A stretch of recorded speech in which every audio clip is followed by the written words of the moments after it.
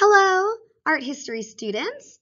This video lecture is going to introduce Baroque art, which is an period of art in the 17th century from about 1600 to 1725. It's a movement that focuses on Europe, and in this lecture specifically, we are going to look at some artworks from Italy and Spain. So first, some introductory information about the Baroque period. So Baroque, they think potentially comes from the Portuguese word barroco, meaning an irregularly shaped pearl. Critics in the late 18th and early 19th centuries started using this term. They viewed this art as having deficiencies compared to Renaissance art. Gardner has a great quote about this. They say, whereas Renaissance artists reveled in the precise, orderly rationality of classical models, Baroque artists embraced dynamism, theatricality, and elaborate ornamentation, all used to spectacular effect, often on a grandiose scale. And that really is what we're going to see here. So if you think of the luxury of the pearl, but the excitement of the diversity in shape that you get from irregularly shaped pearls, I think that's kind of the spirit of this term.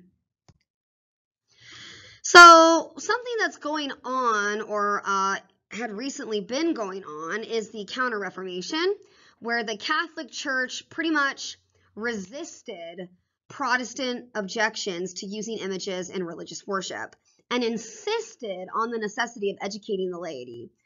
Baroque art, therefore, was often overtly didactic, very much designed to teach something. So they really try to be a little more in your face in the presentation. It's often trying to guide you towards explicitly learning religious content rather than avoiding imagery.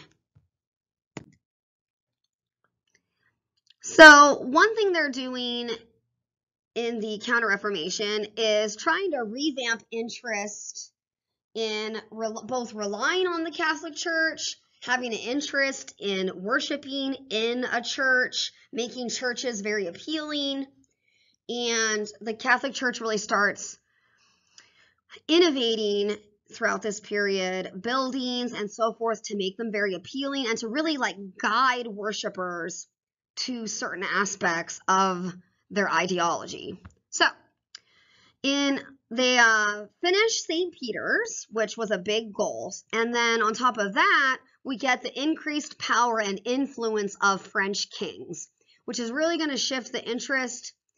Well, I guess we should say the hub, sort of like the hub of the art world, gets shifted from Rome to France, and France becomes the center of modern art and innovation. We also have the 30 Years' War that goes on, which of course literally goes on for 30 years. That's one of the nice things about the title of that war, is at least it literally is 30 years. I've always thought to myself how insane it would drive me if the 30 Years' War did not actually take 30 years. That would literally make me feel crazy. But it does actually take 30 years.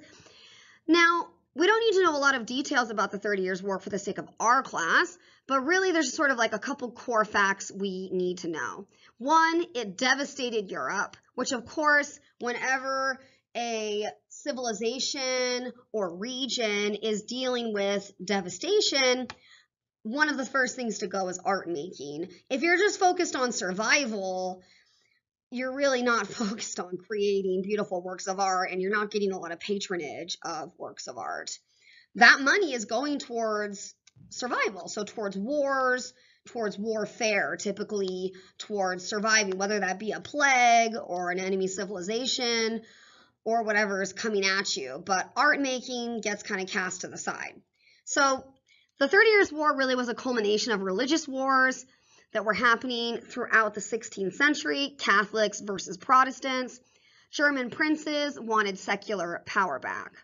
Now, in 1648, of course, we get the Peace of Westphalia, which is where it kind of became this declaration that different leaders would get to choose what religion their people would be, to try to increase a sense of religious freedom and basically stop all this fighting, because you really can't have one leader says one religion, then the next leader says another, then the other leader says another, and you just have this kind of chaos. So they're trying to have some consistency and respecting each other's religious freedom to have some peace with this situation.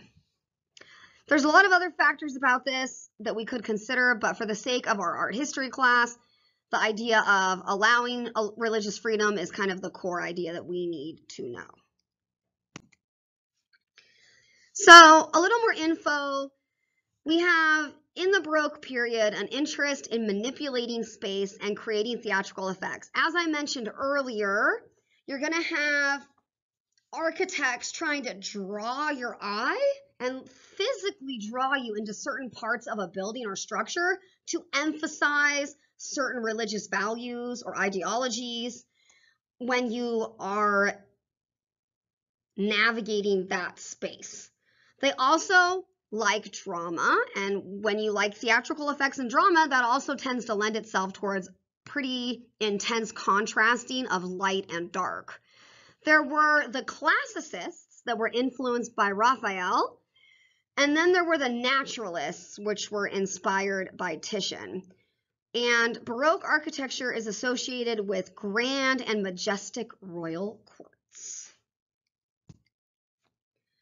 One of your vocabulary terms that you need to know this unit is quadro-riportato.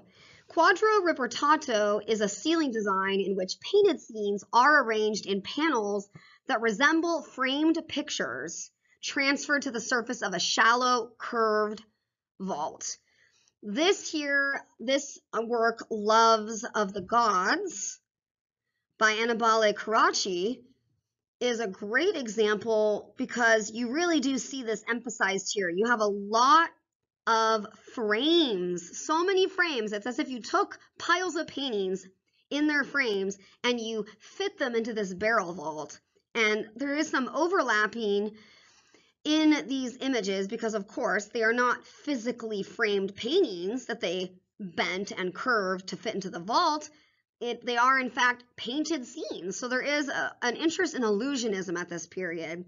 The golden frames have a feeling of three-dimensionality, and it feels like you could reach up and grab one of these paintings and pull it off of the ceiling. But in reality, you could not do that. They are painted, these images, directly onto the ceiling. This became very fashionable over this century.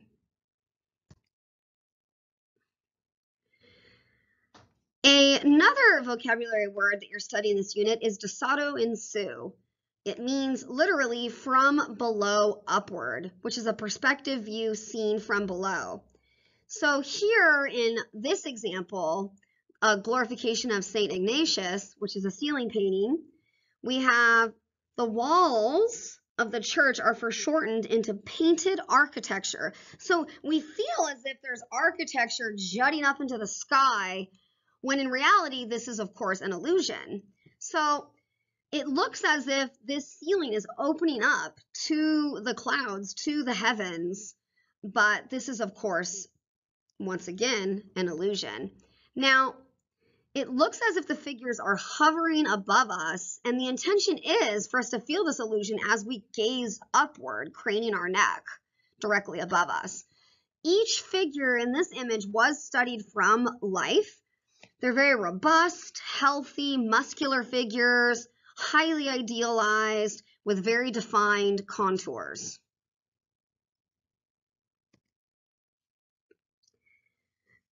Caravaggio is famous for his non-traditional depictions of religious scenes. This is really where we're going to get to see that contrast of light and dark that I mentioned earlier. So he's using, of course, perspective, because there's a high interest in perspective, dramatic lighting, the chiaroscuro, right, that contrast of light and dark to bring viewers into the painting space and action, almost as if they were participants. So generally with Baroque art, we are often getting a sense that we are part of the scene. Even in the earlier work, the idea that when we're gazing upward, if we go back Oh, this does not let me go back a slide. Okay. Well, if I were to go back a slide and we were to look at the ceiling and we saw the architecture jutting out into the sky, it's a feeling as if the sky's opening up above us. And we could also potentially float up to the sky. So there really is an interest in including the viewer in the scene. Now, we have a specific vocab term here called tenebrism, from the Italian tenebroso. So sometimes you'll see tenebroso. It means murky. This is very dramatic illumination. It's a style of painting using very pronounced chiaroscuro, where there's violent contrast of light and dark. Darkness becomes a dominating feature of the image. So here in this image, the calling of St. Matthew, we do have that tenebroso. Light comes from two sources on the right. The top source illuminates St. Matthew. You wouldn't know just upon glancing at this work that this is a religious scene because they are dressed in daily clothing. They're in a humble space. They are not in an ethereal or heavenly space. So it's a little unassuming at first. They really just look like ordinary figures. Some are even dressed pretty fashionably for the 17th century. The dandies, very fashionable. And there is an influence, if you look at the hand gesture right here, you'll see that that looks very familiar because in Michelangelo's creation of Adam in the Sistine Chapel, the hand is very similar to the hand appearing in this work, The Calling of St. Matthew. So the figures are very closely spaced together. There is some awkwardness in the body positioning. It's not the most legible or easy to read who each of these figures are, and there's very much a lot of movement in the figures having different body positions, very engaging body language. Each of them has very different expressions. So this is very much an in-action image. There's not a lot of depth to the piece. It's actually kind of a shallow space that we are in, very much pushed forward towards the viewer. So who are these people to get a closer look? So we have St. Peter, a sturdy figure with cropped hair. He is facing away from us, so we're only seeing the back half of his body. Christ is actually depicted much more youthfully, very slender, delicate. There he points his hand at St. Matthew. He has very much a kind of more delicate appearance than the other figures in this work. Matthew is pointing to himself in disbelief after Christ tells him, come with me. So Matthew is a tax collector. He's sitting with his coworkers while they greedily count money in the dark back room. So there they are, greedily counting their money. They're armed figures. They're dressed pretty fancy. And once again, this is not a holy space. Caravaggio is very much stepping away from the traditional places that you would see a scene featuring Christ with any saints. It would have been a contemporary environment for the time that people were living in. And if you're interested in the life of St. Matthew, you can go ahead and click this link to read more about his life. Now here, Baroque painting in Spain, we have Diego Velázquez's Las Meninas, the Maids of Honor. I have had the wonderful pleasure of getting to see this artwork in person because I did live in Spain for a year. I lived in Madrid, and I did get to enjoy the Prado Museum. I would love to work at the Prado Museum someday. It really is an awesome space. So in this work, we have Velázquez working on a huge canvas that could not fit through the doors of this room. he is pausing and taking a step back to study us, the viewer. Once again, with Baroque, us, the viewer, are being included as almost a part of this work. And again, you can see that the figures are thrusted forward into a more shallow space, as if we are standing there with them. He wears the cross of the Order of Santiago, which was a symbol of nobility. He was a painter that enjoyed a court appointment, and he definitely desired to be well respected. Having a court appointment as an artist was a pretty prestigious and lucrative and highly coveted role. Any painter who gets to be a court painter, who gets to have his work be commissioned by the elite of the elite, either the king or queen themselves or other elite members of the family or even other nobility, because remember, you have the elite nobility and then you have regular wealthy people. Like, being a regular wealthy person versus being a noble is not necessarily the same level of status. There is the elite nobility that would be even higher up than just your average wealthy person. So here we have Princess Margarita, who is the feature of my slideshow because she's just adorable. Oh, look at that cute little face. So Princess Margarita is here, featured in the center of this image. Well, slightly off center, I suppose, but really she is illuminated the most, so she stands out. Everyone knows that she is the star of this piece. She has two maids in waiting, and she is, of course, the central focus. Now, we do actually have dwarves on the right of Princess Margarita. Philippe, oh, pardon me. Well, I'm Philippe the Fourth had a large collection of dwarves, which really, trying to think of what I was getting at here about no physical differences. Oh, I see. Yes. It is very clear that they are putting distinguishing features of these figures that would make it very clear to anyone looking at this work at the time that those people would be identified as dwarves. Now, we have a blurring of figures on the right, which suggests the painter's interest in understanding of peripheral vision, because even though the artists aren't necessarily obsessed with having a perfect vanishing point or perfect perspective, they do have an interest in this time of optical illusion, depth of space, and the idea that when objects are farther away, they are blurrier.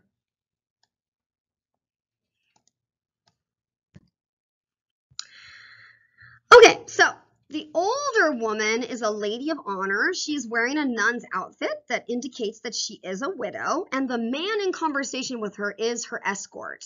The silhouetted man here is Jose Nieto, the apacentador. Let's see, apacentador. The chamberlain or usher of the queen, head of the queen's tapestry works. Now, he rests his hand on a tapestry as he goes out, but he is pausing.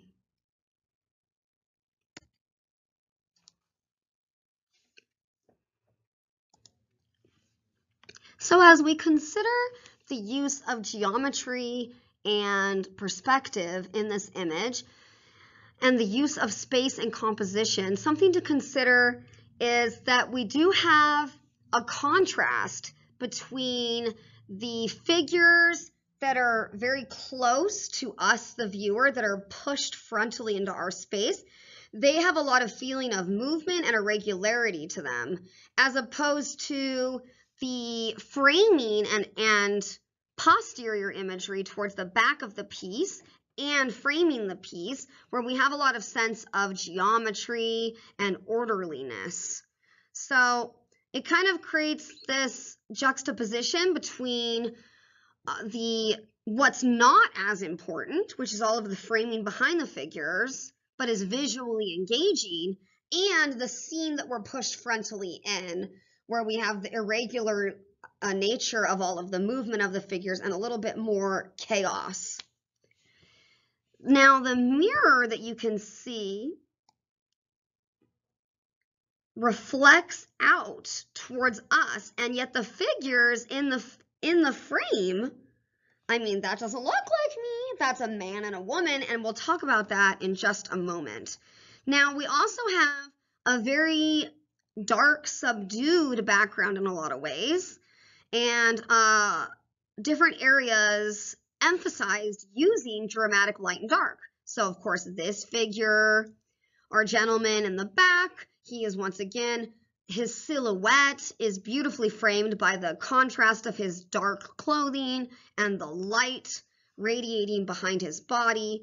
We have light illuminating our princess the most. She shines the brightest, as well as some light illuminating on her attendants and other figures.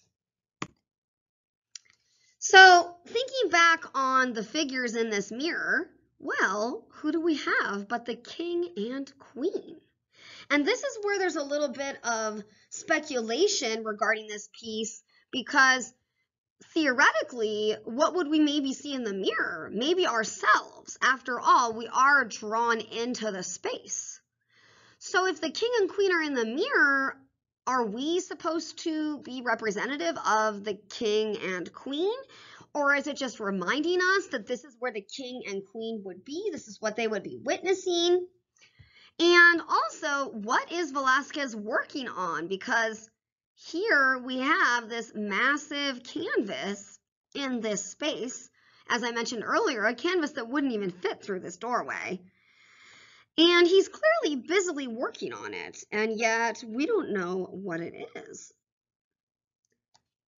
So, is he painting this group? Is this a painting of what we're seeing here? Is he painting the king and queen? There is some obscurity and mystery in this work, but it does kind of serve to keep the viewer visually and intellectually engaged. It's a bit of a puzzle we're trying to solve in looking at all these different figures, figuring out who they are, what their status would be.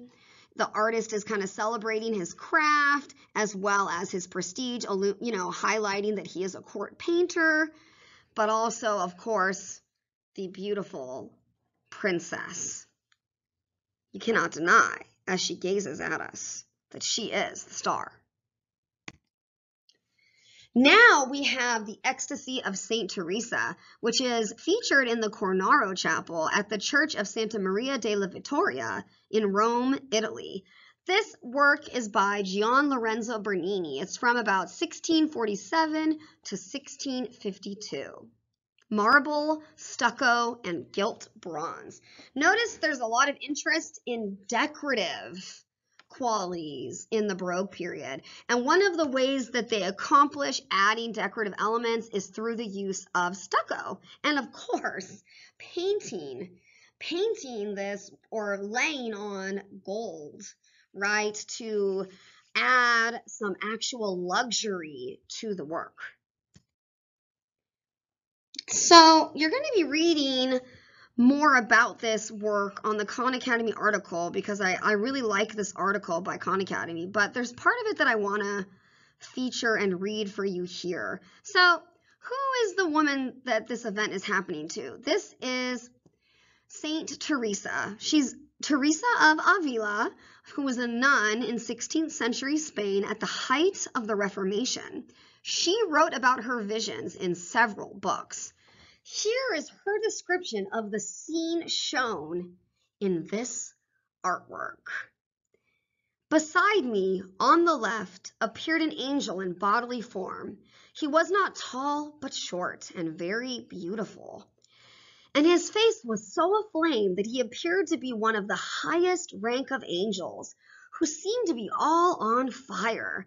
In his hands I saw a great golden spear, and at the iron tip there appeared to be a point of fire. This he plunged into my heart several times so that it penetrated to my entrails. When he pulled it out, I felt that he took them with it and left me utterly consumed by the great love of God. The pain was so severe that it made me utter several moans. The sweetness caused by this intense pain is so extreme that one cannot possibly wish it to cease. nor is one's soul content with anything but God. This is not a physical, but a spiritual pain, though the body has some share in it, even a considerable share. So, as you can see, there's definitely potentially some sexual undertones here. It's a very intense spiritual encounter, very physical, very visceral that she feels this encounter. And something that Khan Academy describes with this, which I really appreciated, they say, we know that an important goal of Baroque art is to involve the viewer. Teresa explained her vision in this way to help us understand her extraordinary experience. After all, being visited by an angel and filled with the love of God is no common event. How can we, caught up in the realities of life, hope to understand the intensity and passion of her vision, if not put in terms of our own human experiences? Okay, so I will let you keep reading about the ecstasy of St. Teresa. It's going to break down some imagery of other parts of the chapel, and I do appreciate the way they break more of the scenery surrounding the ecstasy of St. Teresa in how they break more of that down in the article. Now, one thing I definitely want you to note when you look at this artwork is the interest in framing the scene with these golden rays emanating onto the scene, as well as the interest in drapery. I cannot help but feel that there is some influence of Michelangelo in the way this drapery is used. This may cause you to recall Michelangelo's Pieta, especially these folds throughout the lower figure. There is a distinct contrast between these heavier folds, right, of our human figure here versus the very delicate, clinging, almost wet drapery, thin wet drapery of our angel. Now, Baroque architecture in Italy. I love this quote. An art of persuasion, symbolic and illusionist themes appealed to the emotions and intellect of the viewer. So here we have San Carlo alla, San Carlo alla Quattro Fontaine, Rome, Francesco Borromini, 1665 to 1667. So here you can already see this is not like the typical building we have looked at before. We have a high interest in curvature, concave, convex, undulating curves. This building has a lot of theatricality to it and a lot of interest in both welcoming, urging you into the space, jutting out into your space. This undulation is undeniable, and it creates very much a three-dimensional quality to the structure with deeply recessed niches. So here we have 4 concave bays that lead into a central convex balcony and a projecting edicule, which is a shrine within a temple containing a statue and is framed by 2 columns and a pediment.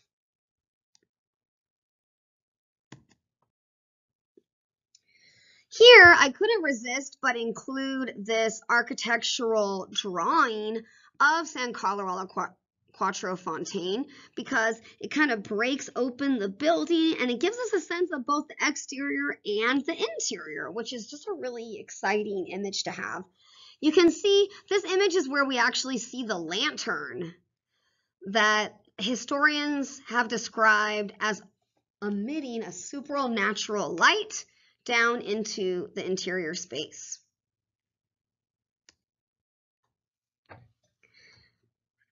The undulating walls, as we look at this floor plan, emphasize the ovular ceiling dome.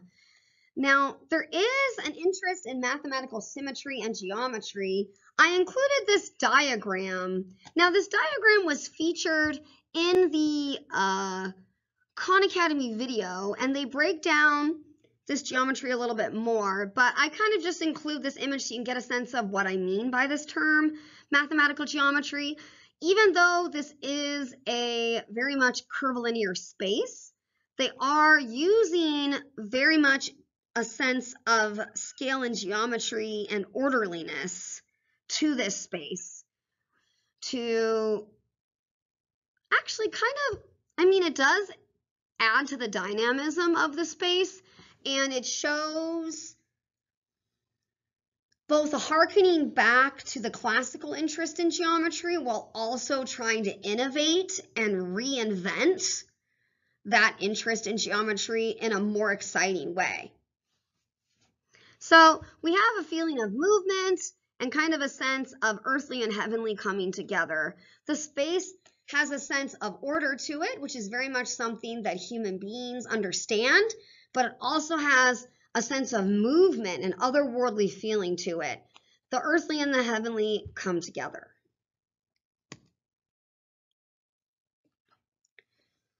Now, the rich variations on the oval create an interior that appears to flow from entrance to altar, unimpeded by the segmentation characteristic of Renaissance buildings. And you can see that they have an interest in kind of creating like lobes. Architects, refer to it as lobing. So they do kind of look like these lobes, and historians have made a connection between this concept of lobing and the mandorla, which was very much a medieval shape, a medieval silhouette that they liked to use as a framing for religious imagery in the medieval period. Now, this floor plan includes surrounding structures, which I like to include so you can see that this is very much a small church that was part of a monastery. And you can see the cloister and the dormitory and library. So this is also, there's a fountain. So this is kind of a smaller component of a functional larger space. Still not a large space, I wouldn't say in general, but it's kind of a small feature in that space.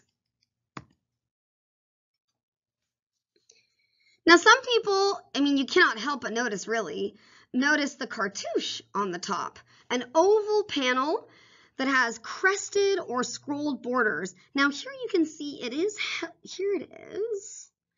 Circle it for you, and it is held up by angels. And I want you to notice once again, these angels bring dynamism even to something as minimal as this cartouche. This was used on palace and church facades as a framing device, often for a crest or coat of arms.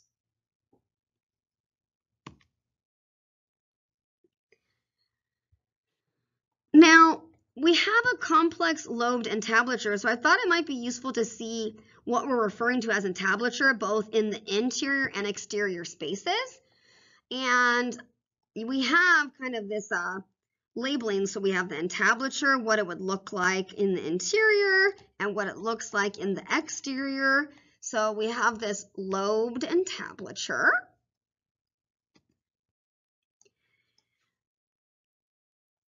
Now, the deeply coffered oval dome cannot be denied. This is where we say the lantern would be on the exterior, so we would have the light, the supernatural light coming down through this dome from that lantern. And the light kind of floats and emanates down. It has some spaces that emit light. As you can see, one of them is shown right here in this image. There's other light that's casting in from some of the lobes, like you see in this other image. Now, at the center of our ovular dome, we have a dove, and a dove symbolizes the Holy Spirit, and this refers to a group known as the Trinitarians, which were a group whose main focus was the study of the Holy Trinity. In order to create this space and add all this decoration, they're using a lot of inexpensive stucco. So while the space feels really luxurious, the use of stucco is extremely common during the Baroque period and is used for a lot of decoration. Some classical elements that you probably already noticed, particularly, are the attached columns and these ovular coffers that fill these lobes that feature little rosettes, kind of reminiscent of the Pantheon, where each coffer in the Pantheon featured a golden rosette.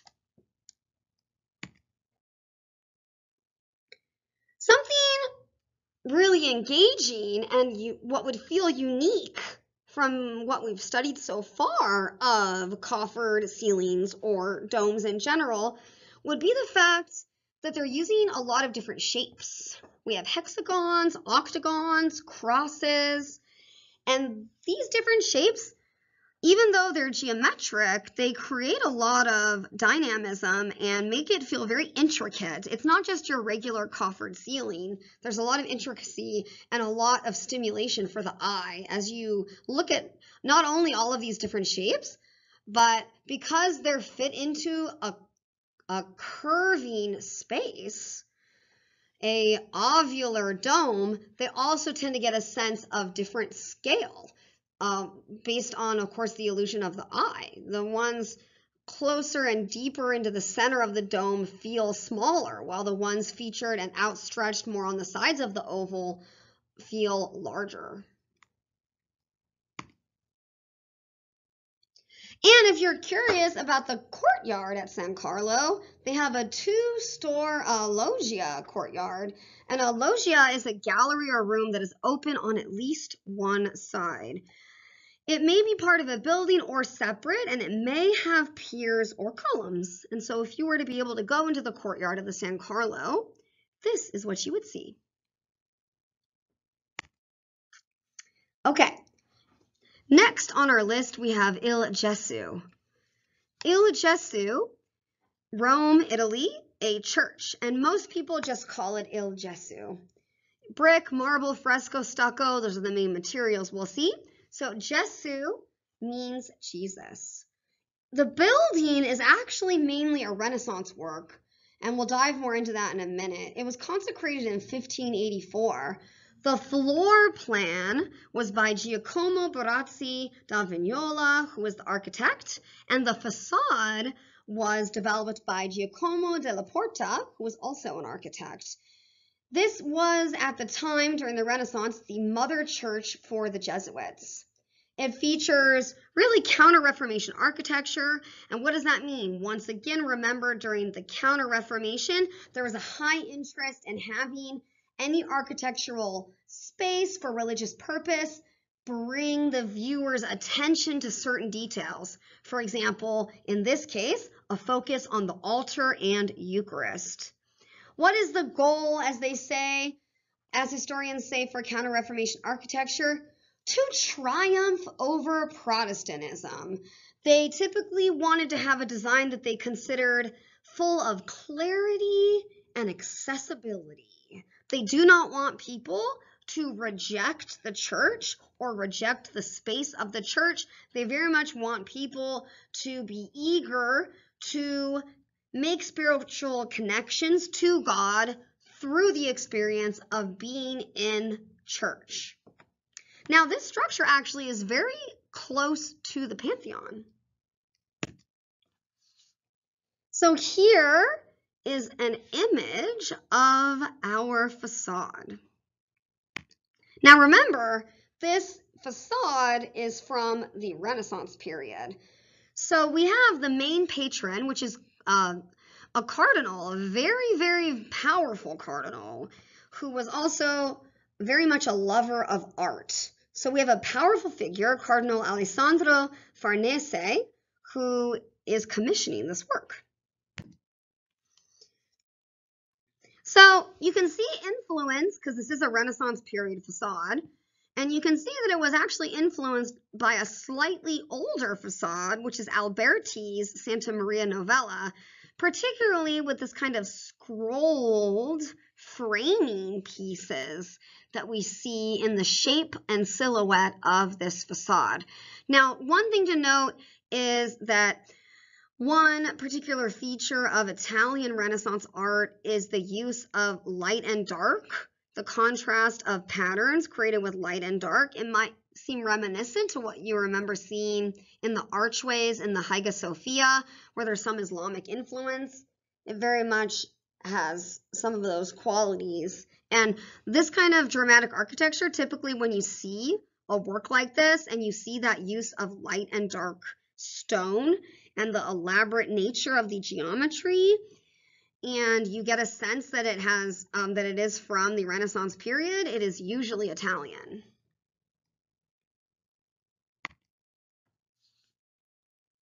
So looking at the floor plan for Il Gesù, there is a very wide nave, 25 meters wide, in fact, featuring many side chapels.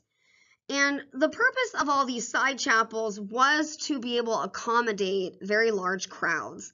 And they're creating an interesting architectural space here, a modification from the cruciform shape that we have gotten comfortable with, because there are no side aisles.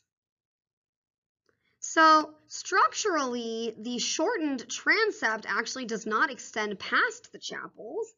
As you can see, the transept and the chapels are pretty much almost directly in alignment, pretty close, which really makes this church, when you look at the full scale of the floor plan here, the silhouette of this floor plan is really a rectangle.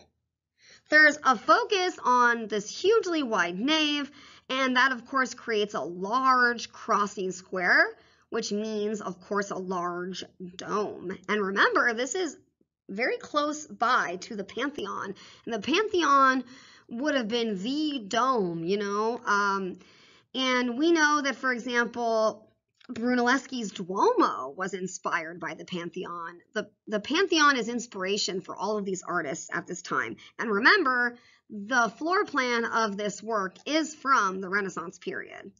So they're doing something slightly innovative here by having the chapels having chapels along the aisleways and getting rid of the aisles, rather than having, say, radiating chapels, which you would see. Let me draw what would have been radiating chapels. We don't have radiating chapels, which I love, but we do have these kind of chapels that take the space of where you would have aisles, which is so neat and creates kind of this super wide rectangular space. Now, this really actually causes the apse and altar to be thrust forward into the viewer's space. So if you were walking through this nave, you would see this huge crossing tower square, right? Where we're going to have our dome. And then you would also see almost immediately a very shortened space between the altar and the crossing square, bringing the altar much closer to the space of the worshipers. Once again, as I mentioned, it's very much a purposeful choice.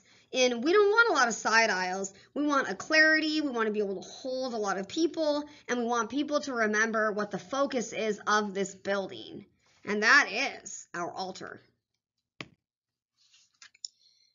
We are not necessarily studying all aspects of this work, but I feel like you can't really look at the interior space without at least looking at a photo of the dome fresco. We're not going to dive into all of the imagery of the dome fresco, but you can see that they do have an interest in creating light to illuminate the space of our dome. They have an oculus as well, bringing light downward in, and we have the interest in illusion, the feeling of the figures floating up into the space. You can see the figures you feel that illusion that these figures in the outer areas are also rising up into the dome. So now we're getting into the Baroque imagery.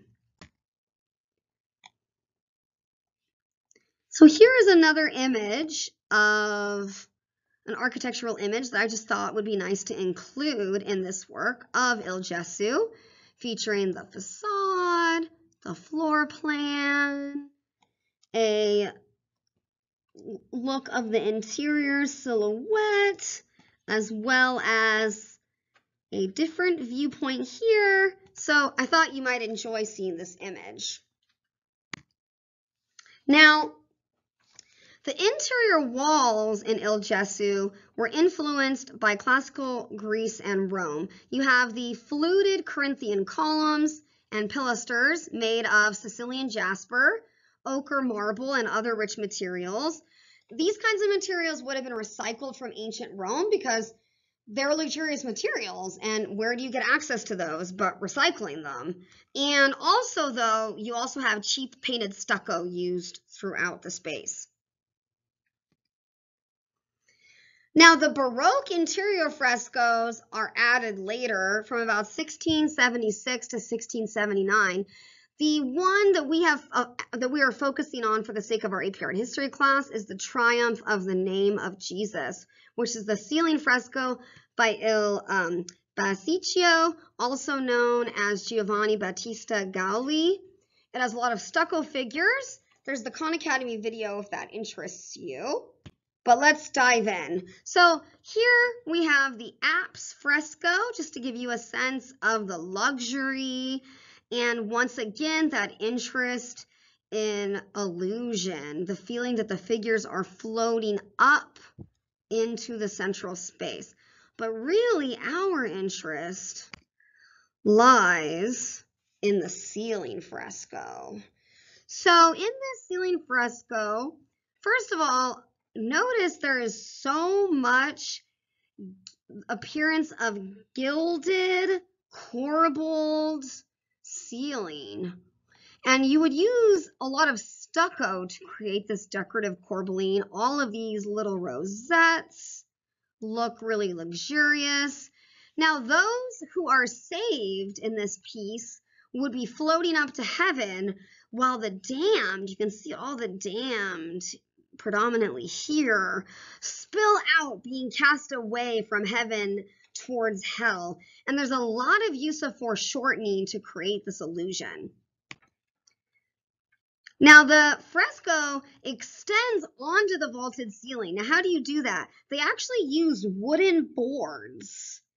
And those wooden boards allow for the fresco to extend out onto the architectural surface, creating the illusion that the figures are literally spilling out and into the space. So here, they used a dark glaze on the edge of the wooden board. You especially notice it here where I'm drawing, where you see the clouds billowing outward. That's especially where you see that dark glaze, and it makes it seem like there's a very deep shadow and that this cloud feels very three-dimensional, even though it's on a flat board. And spectators often notice that it can be difficult to decipher the figures amongst the billowing clouds and all of the drapery. It's a lot of kind of muddled busyness. Now, this ambiguity was considered very acceptable for the time and really was a stylistic choice. You didn't need to know who every figure was to understand that some of these figures are the saved and some of these figures are the damned. The message is still clear, even though a lot of the figures are not easily discernible. So once again, I want to emphasize the barrel vaulted ceiling with this extremely decorative corbelline. So that highly decorative interest, and very much inspired by the corbelline of the Pantheon. And you have a lot of windows actually that you may not have noticed at first, featuring all kinds of sculptures. And all of these sculptures just continue to facilitate the three-dimensionality, the illusion they're creating, the feeling that the figures are real, that the space, that what's happening, things are really opening up to the heavens. We could float up with these figures if we make the right moral choices in our life. that will lead to us being welcomed by God into heaven. It's highly decorative, lots of movement, lots of use of foreshortening. All of that illusion is there, drawing us up. The ceiling opens, and it's really quite magnificent. The luxury is there, so much gold, so much dynamism with the contrast of light and dark. The damned feel damned. They are swept into darkness, cast away from God's light.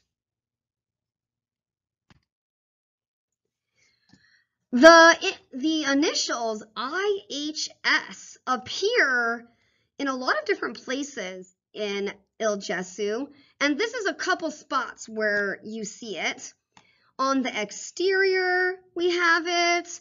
On the center of the holy light, you see it, and as well as this beautiful gilded, emanating, decorative medallion that we have at the base of the apse mosaic. Or, pardon me, not mosaic, the apse fresco. And IHS is possibly referring to Jesus' name in either Latin or Greek, and it does appear in multiple spots throughout, inside and outside the building.